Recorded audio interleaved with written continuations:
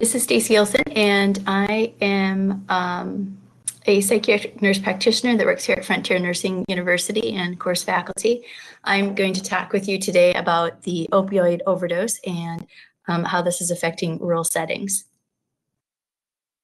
So I'm particularly interested in this topic because I live in a rural state. I have been raised and I was born in the state of North Dakota. I've lived here for 46 years, and so I have an interest in how the opioid epidemic is affecting rural states. So within my state, how I kind of became interested in this topic, other than that it's kind of hard to ignore it, since that it's in the news and kind of in healthcare, you really can't ignore it because it's definitely a public health problem. The governor of the state of North Dakota, Governor Doug Burgum, has put forth quite a few initiatives to really address addiction in the state of North Dakota, for example. And I think he's really done a nice job of, compared to other governors that we've had in the past, bringing it to our attention, of talking about it, and really reducing the stigma of talking about how not just how opioids are affecting our state, but even how addiction is affecting our small rural state. And every year he has a symposium that's called North Dakota Recovery Reinvented. And if you Google that, you can actually see the recordings every year of that. The event is free. It's usually a one-day event, and anyone can sign up to come to it. It does have a limit to the number of people that can go. But many times he'll have people come from all over the United States and all over the state to come and talk about different programs that people have done. Or even providing updates on how different things are going in different states. Like, for example, he had a representative from Colorado come and talk about how the legalization of marijuana has affected the state of Colorado.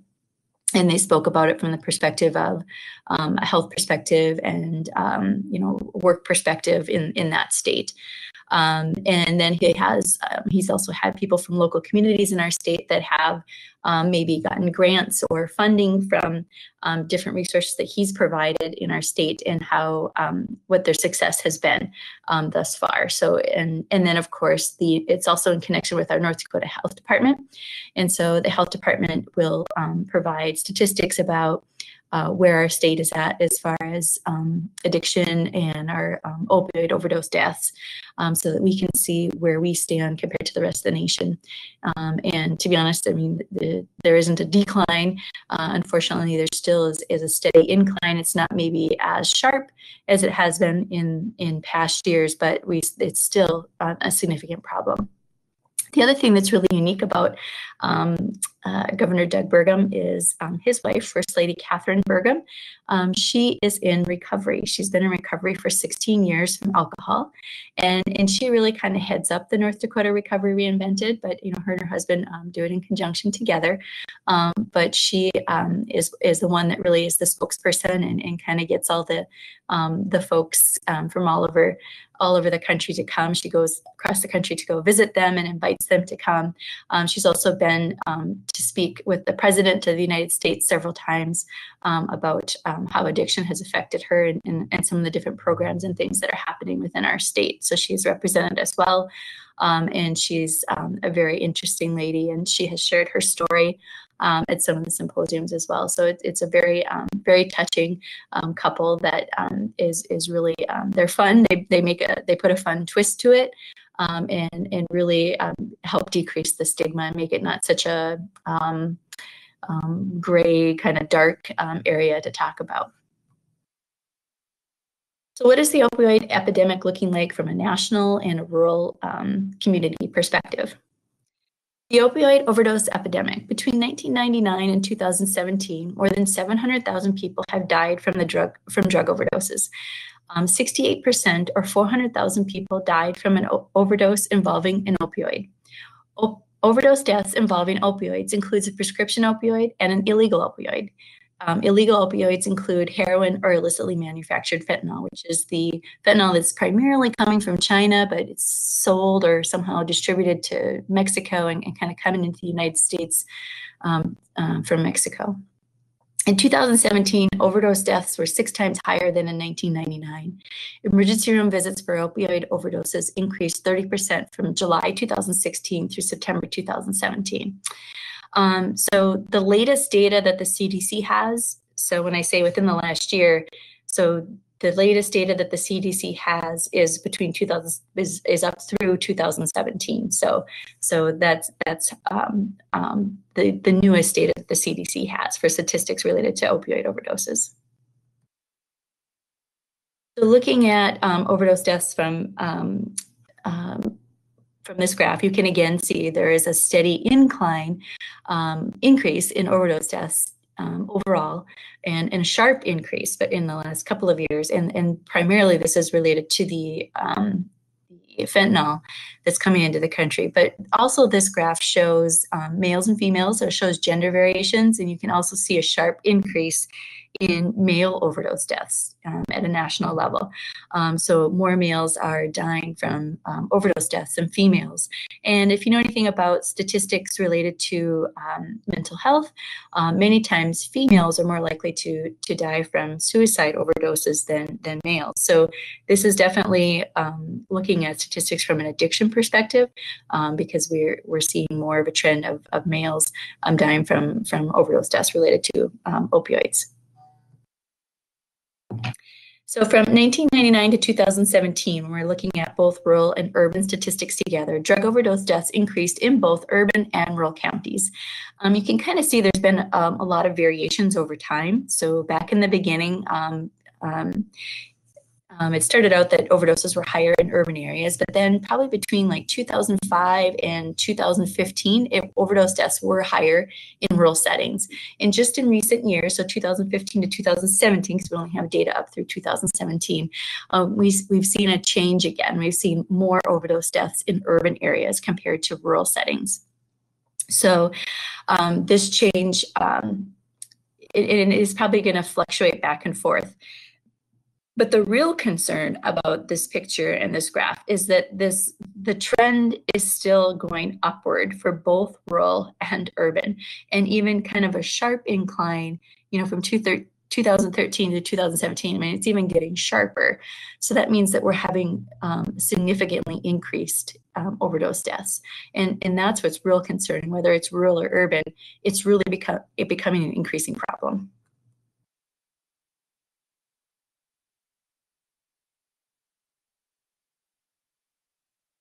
When we look at drug overdose deaths drug overdose deaths for females were higher in rural counties. So when we break it down and we're looking at urban and rural statistics, so female overdose deaths were slightly higher. But again, alarmingly, males have significantly higher overdose deaths overall in urban and rural areas, as you can see. Drug overdose death rates were higher in urban areas for most age groups. So if we're comparing and breaking out in different age groups, we wanted to see which age group was higher in urban versus rural statistics. So statistically, yes, it was higher in most urban areas. But what's alarming by this graph is the 25, for example, the 25 to 44-year age group. I mean, that's the highest age group for drug overdose deaths. So there's something alarmingly happening at that age.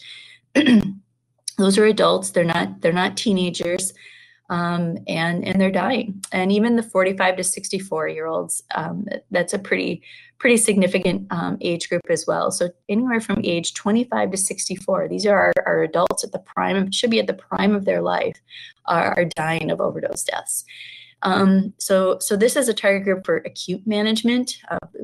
Maybe that we need to, do some naloxone, some harms reduction types of things, get lots of education out to these folks. But the age group 15 to 24, this is the group we really need to target for prevention, because this is probably where it's all starting, where young people are just starting to dabble maybe in drugs, experiment, maybe starting their addiction, and it hasn't gotten maybe severe yet, and it hasn't gotten to the point where they're very high risk which is occurring probably in later adulthood, as we can see maybe from these statistics. So those are kind of some of the takeaways that I see from this graph when I look at this as to areas to target. When comparing urban and rural differences in drug overdose deaths rates by various types of drugs involved.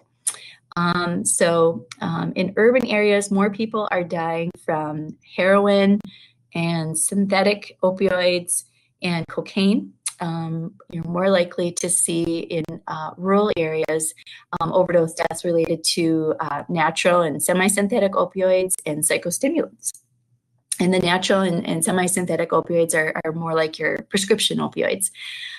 So more prescription medication overdoses in rural settings, in rural areas, which I thought was kind of interesting that it happens to be that those are prescription meds that are primarily, having increased overdose death rates in rural settings.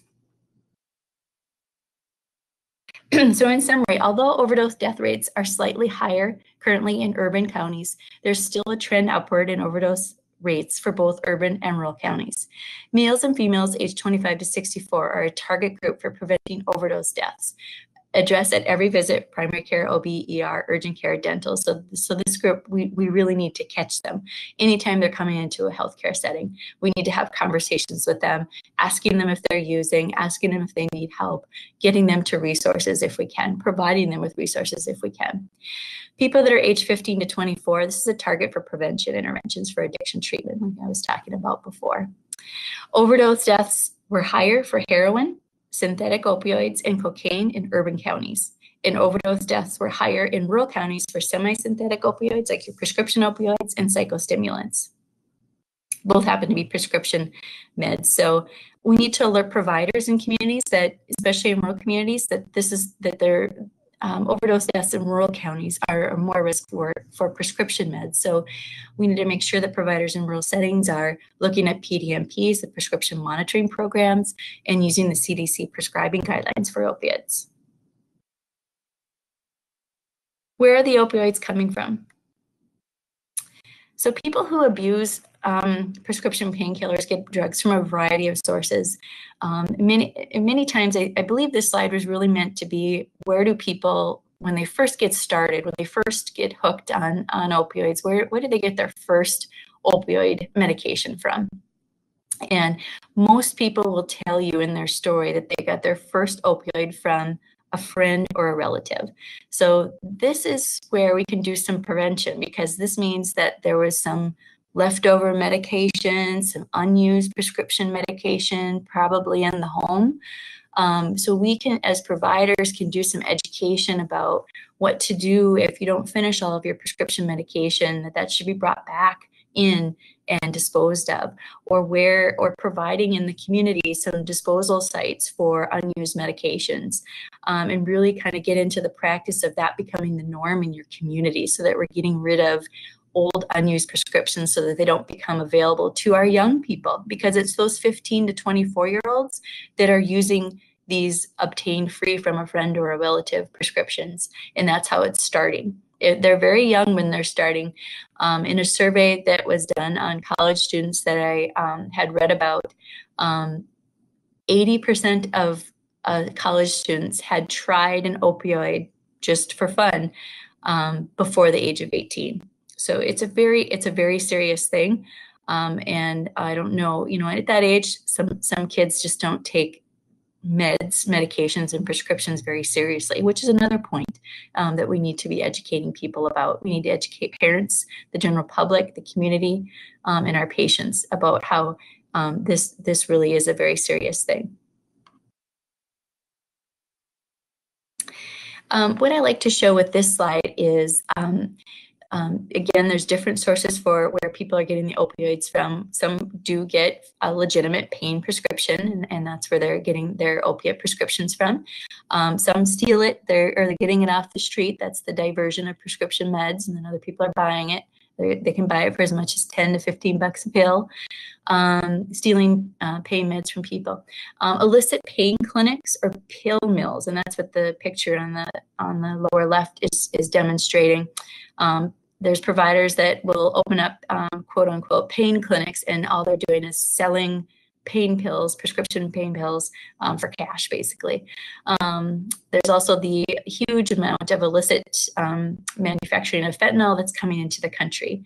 So illegal fentanyl that's coming in from China through Mexico, and then also the increased use of heroin.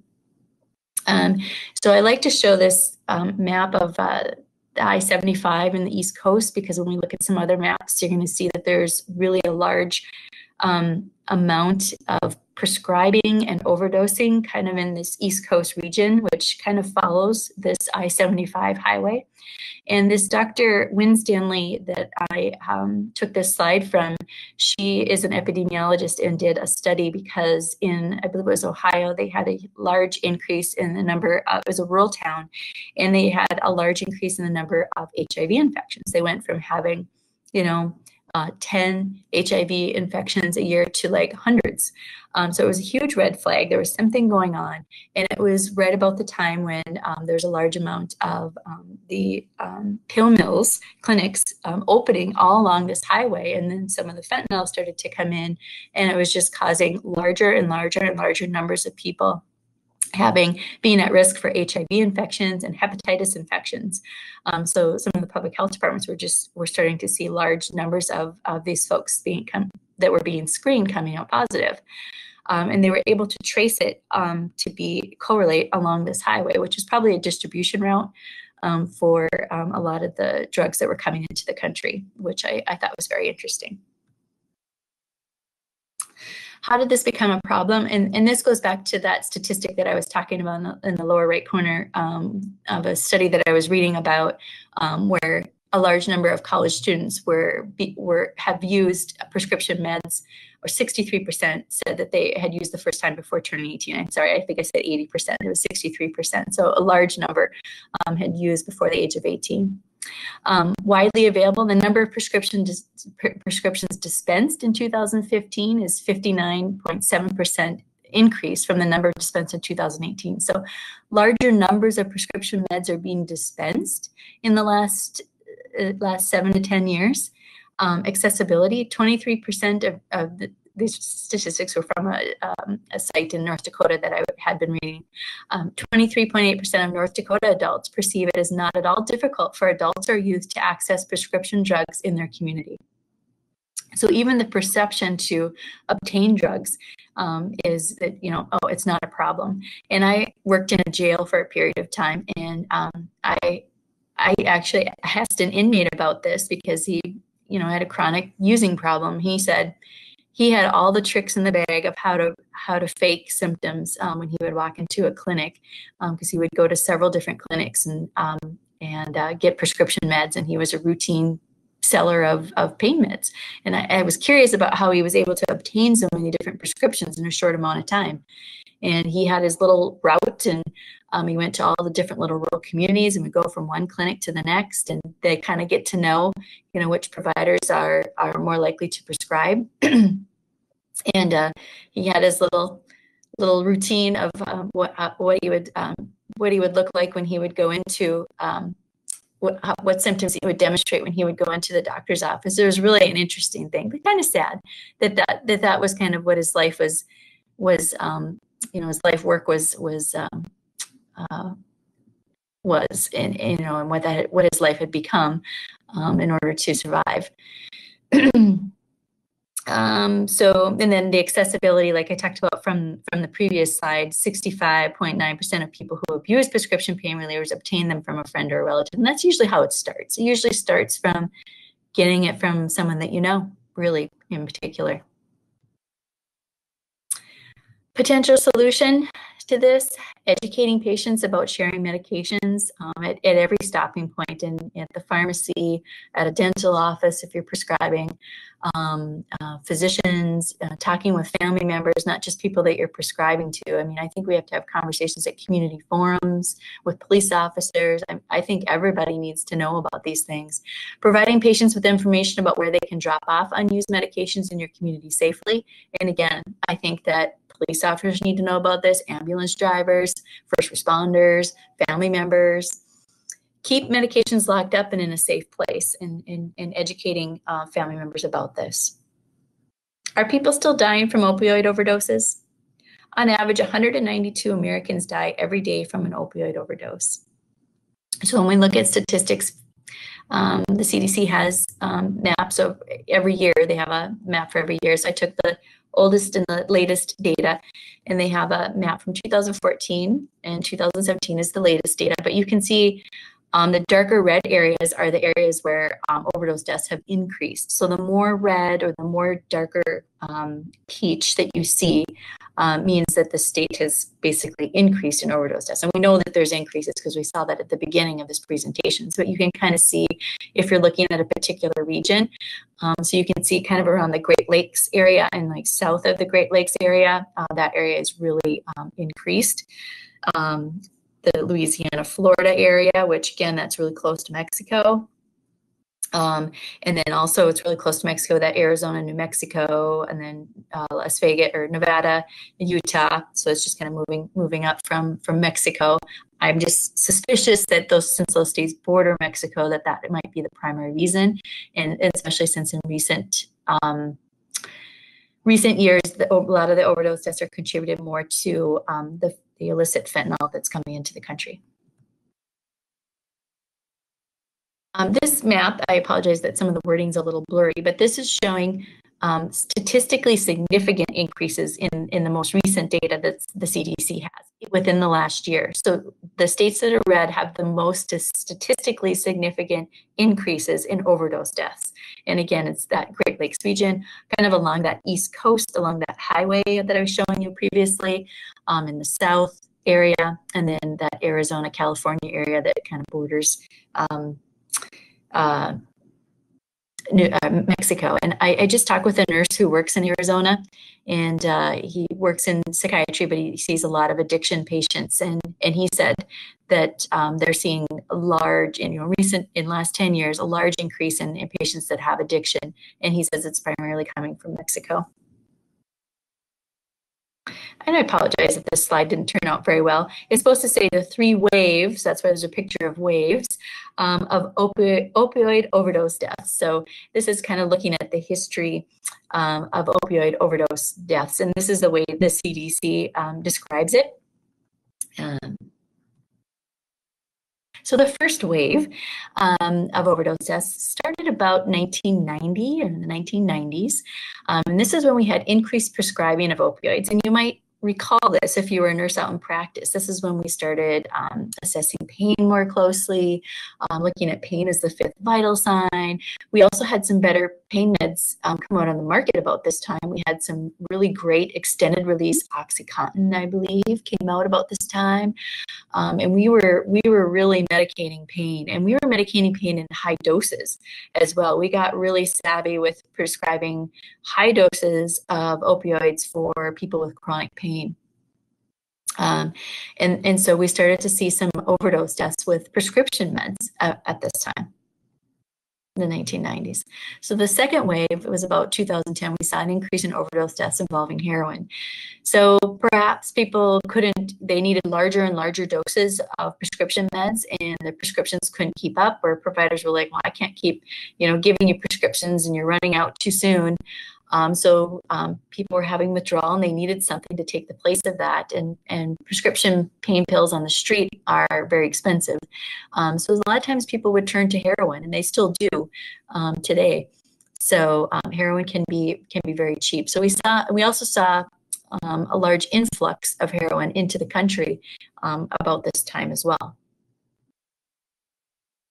Then the third wave in 2013 and up to current years, we're seeing a huge increase in the influx of synthetic opioids, or fentanyl, and mostly illicitly manufactured. So meaning that it's not manufactured in the United States, it's manufactured in China and in other countries, and shipped into the United States illegally. And the sad part is we're also seeing this, I'd say spiked, but we're seeing it combined in heroin, we're seeing it combined in pot and cannabis and cocaine. When I talked with a gentleman that's a nurse in Arizona, he said that he has patients that have had fentanyl in their cannabis. So it is it is being combined in everything. So drug dealers are putting it in a lot of things. I don't know if they're doing that on purpose or if it's just accidental, if it's just sloppy manufacturing.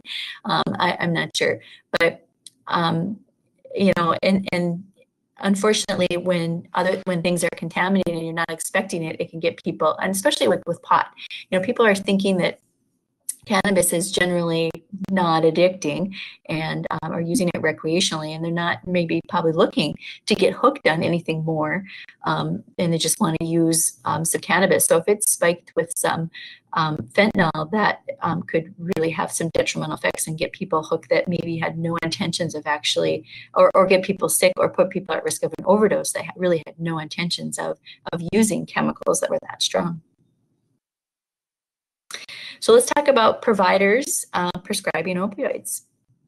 So the CDC has some interesting data that I would encourage you to go back and reflect on if you're interested in finding more out about prescribing data. They have prescribing rate maps by state and county levels.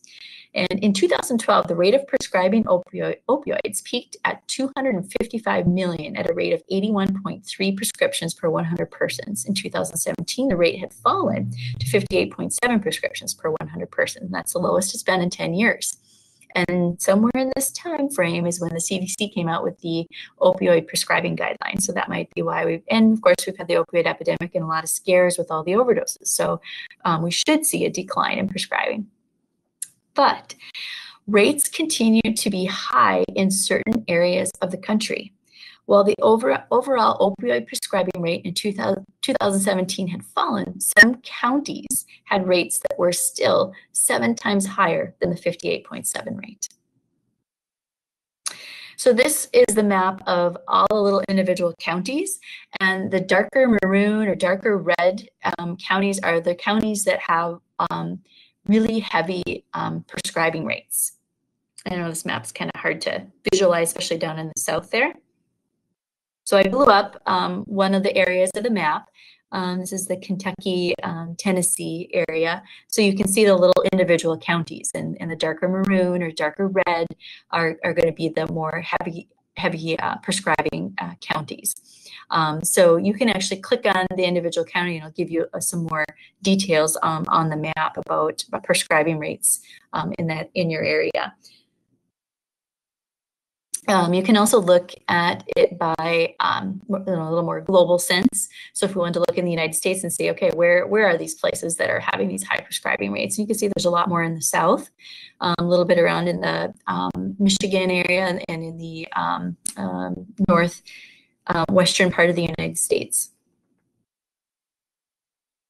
So there was a more than 19% reduction in annual prescribing rates from 2006 to 2017. The declines in opioid prescribing rates since 2012 and high dose prescribing rates since 2008 suggest that healthcare providers have become more cautious in their opioid prescribing practices. And the high dose prescribing would be anything more than 90 morphine milligram equivalents, which is taking several doses of opioids per day. The overall opioid prescribing rate in the United States peaked between 2010 and 2012 and has been declining since. The amount of opioids in morphine milligram equivalents prescribed per person is still around 3 times higher than it was in 1999. So we're still prescribing high doses of opioids more than we ever have in the past. So this is a calculation, and I didn't get into it in this talk, but the CDC website has some really easy conversion graphs and stuff like that. So if you want to know, if you want to convert your patients, OxyContin or other types of opiates that they're taking, they have some really great tools, and they even have step-by-step how to do that. So they have really made some really easy tools to help you figure that out. Also, a lot of the prescription drug monitoring programs will also show you at a glance if you have a patient that is taking several opioid prescriptions. It'll also have readings with that are equate to the morphine milligram equivalent. So if you're wondering if your patients are getting up there and getting into that high morphine milligram equivalent area rates, it'll show you that. And the reason why this is important is because your patients are going to be more at risk of overdosing if they're in that probably 50 to 90 range. Opioid prescribing in counties with high prescribing, the CDC was able to find some similarities into counties that had high prescribing rates. Although there was wide variability at the county level in the amount of opioids received per resident, counties with high prescribing have been shown to have the following characteristics: generally smaller cities or larger towns, higher percentage of white residents, higher number of dentists and primary care physicians per capita, more people who are uninsured or unemployed, and more residents who have diabetes, arthritis, or disability. So are all providers using the CDC prescribing guidelines, and how can this be reinforced? This really could be a possible solution for decreasing the risk of overdose from prescription opioids. So this is, if you go to the CDC website, you can find the PDF of the CDC's prescription opioids for chronic pain, and there's a link here for that. And hopefully everybody is implementing these into their practice. I gave a brief summary of what they say. So basically what the guidelines say for treating chronic pain, alternatives or non-pharmacological therapy should be offered for patients that have chronic pain. I have seen a rise or changes in integrated care, integrating things like acupuncture and massage therapy right into clinics. I've seen more clinics be open to this since the prescribing guidelines have come about, which I think it's good to have it right there within the same spot. There should be discussions about the risk of using opioids if opioids are going to be used in practice, evaluating the benefits if you do have a patient on opioids, and there should be stop points, within a week, within 4 weeks. You should be evaluating the risks and the benefits of continuing on long-term opioid treatment.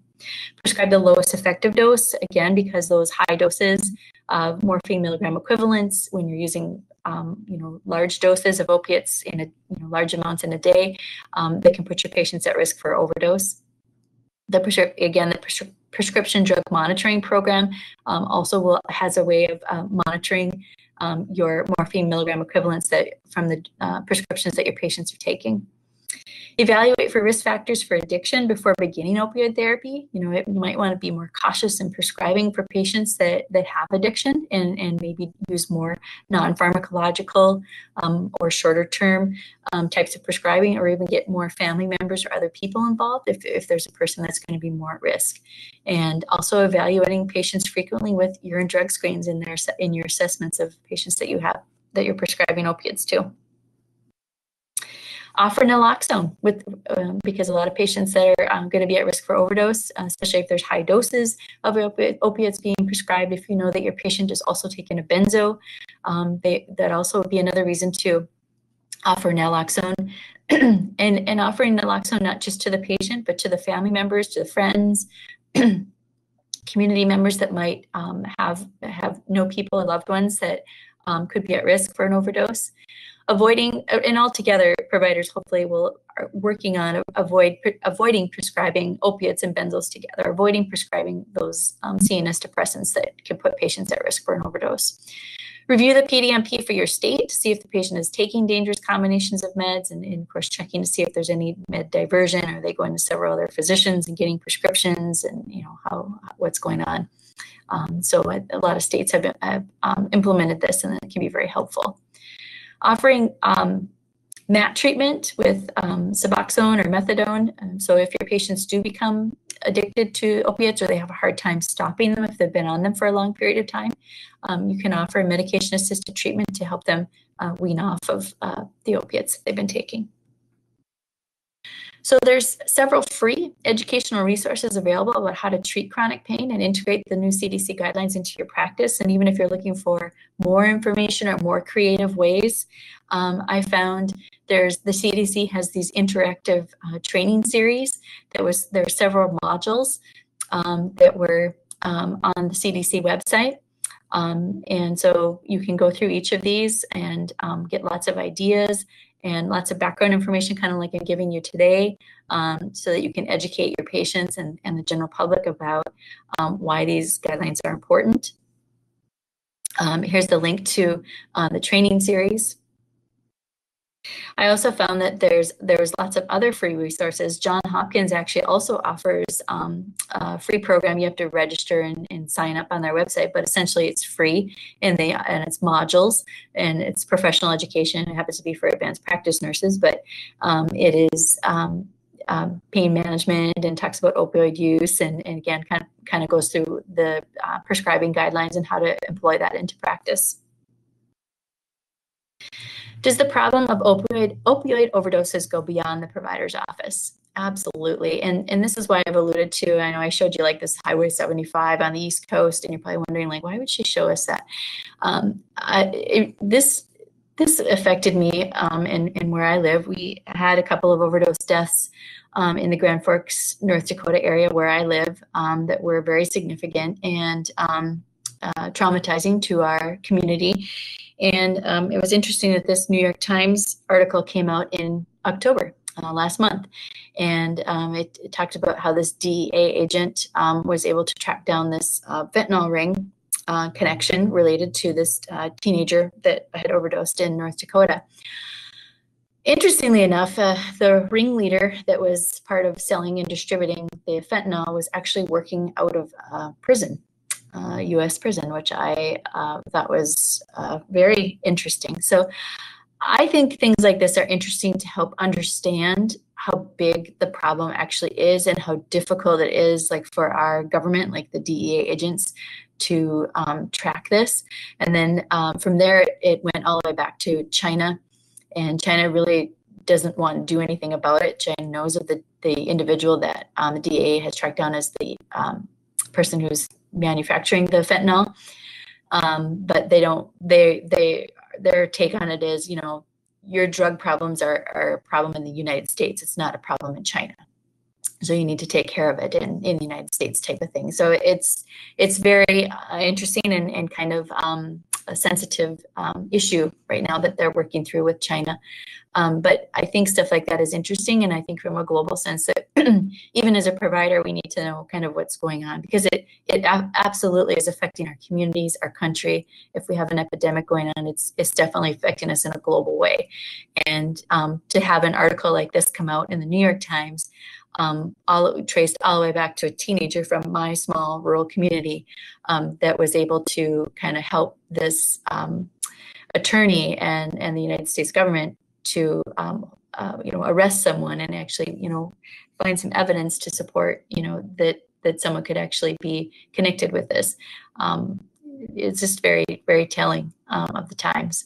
But I think it's important to read about these different things so that we can understand how cartels work, how the drugs are getting into our country, and how our patients sometimes are, manipulating the system to get or use drugs, and kind of where our clients are coming from. Sometimes it's they become your patients and they want to get better, and then just knowing where they've come from to get to that point.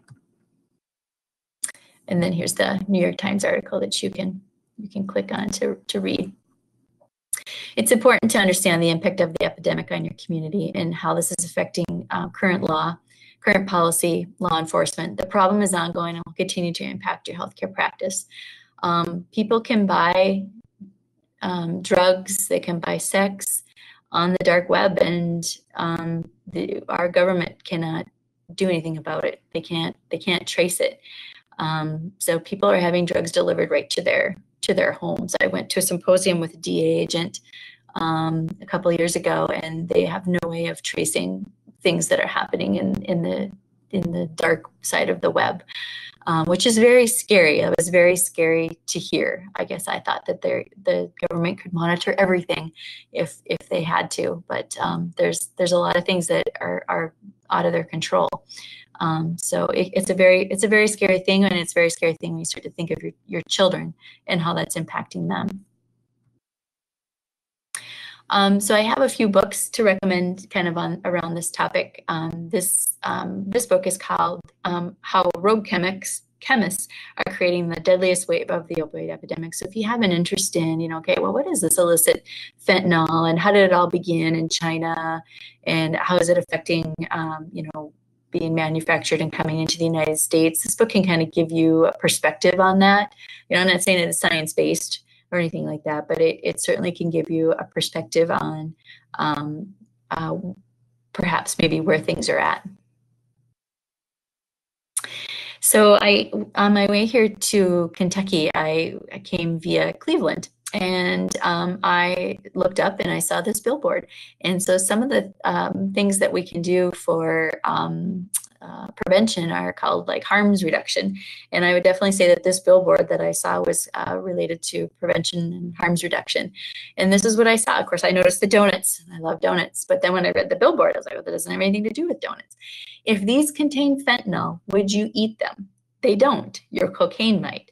And so when I read the article that was associated with this billboard, it basically talks about how Cleveland has had a large amount of increased overdose deaths related to people that are using cocaine that didn't realize that their cocaine had been, fentanyl had been in their cocaine, and they were seeing more overdose deaths related to that. So they're just kind of warning people that are using cocaine and some other products like water and trail mixes, just your food in general, just to be very careful. So if you're walking around in those crowds, just to be very, very cautious and very careful. So some evidence-based interventions is in response to the opioid overdoses, alerting community to the rapid increases, providing education, providing statistics, going to community symposiums, being involved, I think is very important. Looking at emergency rooms and seeing what they're seeing. It can be very eye-opening to talk to some emergency room physicians and nurses and ambulance drivers and first responders to see what they're seeing in your community. Increased naloxone distribution to reverse overdosing and providing this to first responders, family, friends, and community members, lay people. And some of this might involve changing policies if policies don't permit first responders to be able to give naloxone. You might have some work to do there. Increase access to treatment services, including mental health services and medication-assisted treatment for opioid use disorder. So obtaining medication-assisted waiver using telemedicine. Changing the laws so more licensed addiction counselors can practice. Support services that reduce harms which can occur when injecting opioids, like screening for HIV, hepatitis B, having clean needle exchanges, returning old prescription meds, providing naloxone is actually considered a harms reduction program. Having Good Samaritan laws available in your state. And I'll talk a little bit more about that in just a minute. Support CDC guidelines for prescribing opioids for chronic pain. Report any prescribers that are prescribing unsafely, or report any clinics that you think might be pill mills or that are selling opiates for profit. Using the prescription drug monitoring program to inform your practice. Just a couple of some evidence that was found about increasing naloxone access. So there was some evidence from the National Institute of Drug Abuse. They found that more than 3 times the total of local sites provide naloxone. So there's been more naloxone made available in recent years. Nearly 3 times the number of laypersons have been having more naloxone kits available. We went from having 53,000 kits available to more than 3 times that amount, 152,000. 94%, there's been 94% increase in states which at least one organization provides naloxone. More than 2.5 times the number of overdose reversals reported went from 10,000 to 26,000, more than double. Naloxone prescriptions dispensed from pharmacies increased 12-fold. All 50 states approved paramedics to administer naloxone. 12 states allow EMTs. Keeping in mind, particularly with rural settings, non-paramedic EMTs are usually the first and only responders. So we have to look at if you have laws or policies that prevent first responders from administering naloxone. That might be something that you have to work on in your state if that's an area that you want to improve upon. Because from these statistics, I'll show you in another slide, having naloxone available and giving it in an emergency can really save lives.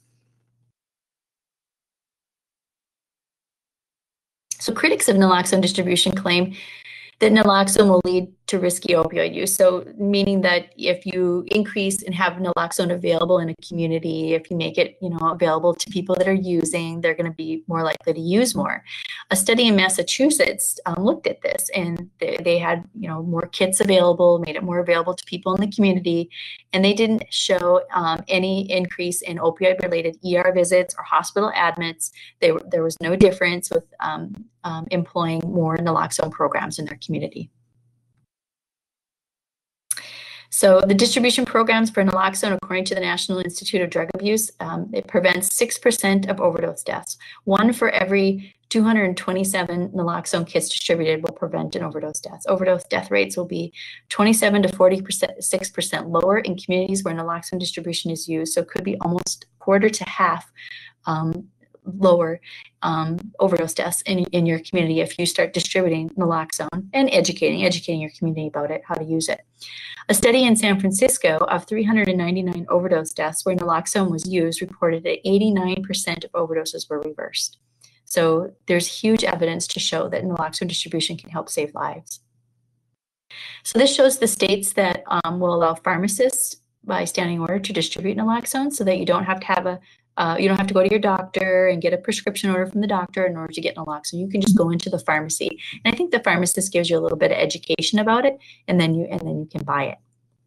But 41 of 50 states, all the green ones, will allow you to do that. All but 5 states now have Good Samaritan laws as of May 2018. And this encourages bystanders that are using drugs to report overdoses. And this reduces barriers to calling 911 for help and provides immunity from drug charges. Because, if you and your buddy are using drugs and you notice there's something wrong with your buddy, you're obviously, the person that's using drugs is probably going to know. They're going to know right away. Oh my God, I think they took too much. They're going to recognize that. So who better to call and get that person help? And if they're scared, because many times if they're using, they're going to be paranoid or scared, or if they have a warrant out or something like that, they're probably not going to call. So they might be more likely to let their buddy go or take the risk or try to put them in a car and drive them to the nearest hospital, which puts them at risk because they're taking too much time to do that. So it's nice if these laws are available, they can call, the police will come and they won't arrest them for doing the right thing. The law really does vary. So even though many states have these Good Samaritan laws, the law really does vary. So you can't use the law to get yourself out of trouble and stuff like that. So, but it's nice that they're, finding out what the law says in your state and how it works. But it's nice that we can be able to tell people that, they can do this safely. And here's the blue states are the ones that have some sort of a Good Samaritan law, 46 out of 50 states. So medication-assisted treatment is the last thing. This is what we can use to treat people that want to wean off of opiates. And also they can help prevent overdoses. Naltrexone, methadone, and Suboxone are what are used. The American Society of Addiction Medicine has guidelines that you can download for free if you're curious about how to dose or to help someone through a withdrawal. They have some guidelines that are available. Naltrexone can be prescribed by any provider in any setting. The advantage of using naltrexone is it's not addicting or sedating. It can be stopped abruptly. There's no risk of withdrawal. Any provider can prescribe this from their practice. It's an antagonist, so it blocks opioid receptors and interferes with the positive effects of opioids. So basically, patients have to be opioid-free for about a week before starting it. Otherwise, they'll go into immediate withdrawal if they start it too early. No waivers needed to prescribe this, so you don't have to go through the waiver training in order to be able to prescribe this. There's an IM and an oral formulation of naltrexone. The IM medication of naltrexone is called Vivitrol, and it's good for 30 days. And this is good so that you don't have your patient that has to remember to take a pill every day. I think there's better results with the IM injection of naltrexone, better compliance with injectable form of naltrexone. If your patient takes an oral dose, it's 50 milligrams every day. Usually it's taken at bedtime. And then it's taken monthly if it's injectable, and that's a 380 milligram injectable IM injection. Suboxone is a combination of buprenorphine and naloxone, excuse me. It can be prescribed by an eligible provider that can prescribe, but you have to have the waiver for this. And so you have to go through the waiver training. You don't need to attend a specialized addiction treatment center, though, so this can be done in a physician's clinic or physician's office. It lowers the risk of opioid overdose, though. The naloxone decreases the risk of abuse, but it does induce withdrawal, so the patient does have to be, take a day or two, I think it says that on my next slide, to be free of opioids before starting this. There's only oral dosing for Suboxone, and it does help with opioid cravings and withdrawal symptoms. So initiation is about 6 to 12 hours after their last dose of heroin or any short-acting opioid they've been using. If they've been using longer-acting opioids, they want to wait about 24 to 72 hours before after their last dose, before starting. They're usually dosed about 2 to 4 milligrams at a time and increasing in increments of 2 to 4 milligrams. And you would observe them in your office during initiation of the drug. And again, you can find more detailed instructions in the waiver training and in the guidelines. Dosing on average is about 8 milligrams per day, but again, sometimes people are higher, sometimes people are lower, depending on what their tolerability is and whether or not they're having any breakthrough withdrawals or cravings. The FDA does have approval for up to 24 milligrams per day of Suboxone.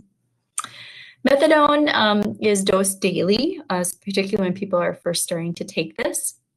There's a high rate of misuse and diversion of this drug. So many times you do need to be observed when you're first starting. Patients need to be observed when they first start to take it. There's increased abuse potential, and it's usually provided in an approved outpatient addiction treatment program. So you're probably not going to prescribe this in your office, in a provider's office, unless you have some sort of specialized training to do it. And in rural settings, there might be exceptions to that. But for the most part, this is done in a very specialized opioid addiction treatment. Now, sometimes patients will start out in an outpatient addiction treatment center for methadone treatment, and then they might go home to their rural community for future follow-up. So that's something to remember with these, as these methadone clinics are opening. And so you might be, kind of part of that solution in follow-up and in helping monitor patients. Initial dosing is 10 to 30 milligrams, and they're reassessed every 3 to 4 hours and increased by 10 milligram increments. Usual dosage is about 60 to 120 milligrams. Some might need lower doses, some might need higher doses. And then doses are increased about every weekly or every 7 days by 5 to 10 milligrams, just to avoid toxicity or over sedation types of things. You want your patients to be comfortable, though, and not to be experiencing any cravings or withdrawal symptoms. So both Suboxone and methadone can have been shown to be safe and effective in pregnancy. Neonatal abstinence syndrome may still occur in mothers who take these drugs, but it is less severe than in the absence of treatment, because then your patients are more likely to risk using opioids in high doses and going through withdrawal, which can be much more stressful for the baby. Research doesn't support reducing doses of these meds. So if someone's taking Suboxone or methadone, it doesn't necessarily mean that they have to reduce the dose to prevent neonatal abstinence syndrome, as this could lead to illicit drug use, which is greater risk to the fetus and greater risk of the patient even overdosing. So these are recommendations from the National Institute of Drug Abuse. So these are some different websites for how to obtain the medication-assisted waiver. So if you're interested in learning more about getting the waiver for Suboxone treatment, there's some different links for different places provided. It's usually free. The waiver training is usually free, but there's and then you have to go through the DEA to obtain your certification to be able to dispense to a certain number of patients. So in summary, consider the use of the prescription drug monitoring programs to track prescriptions for controlled substances, to improve opioid pain relieving prescribing, inform your practice, and protect at-risk patients. Consider policy options related to pain clinics to reduce prescribing practices that are risky to patients, promote distribution of naloxone, and promote Good Samaritan laws. Increase access to substance treatment services, including medication-assisted treatment for opioid addiction, and even a methadone clinic if you know of one that's nearby, if you think that would be a better choice for your patient. Identify opportunities to expand first responder access to naloxone to reverse overdose. Promote and support the use of the CDC guidelines for prescribing opioids for chronic pain. Help local communities to put these effective practices to work in communities where drug addiction is common. Be involved in your community. Read what's going on. Attend forums that provide education on the problems in your community. Be involved in what's going on in your community, because sometimes there's a lot of misinformation out there, and you might want to be involved to make sure that your community is informed about the science and what we know about safe practices. Be a part of the solution. Decrease the stigma.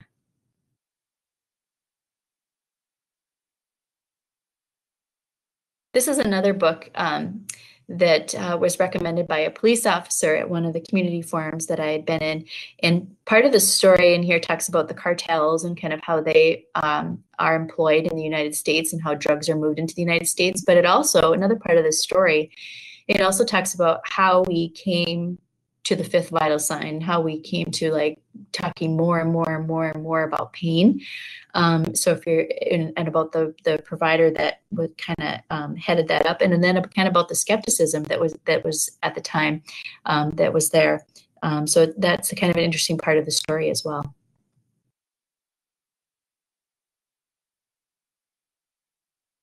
Thank you very much. That is it.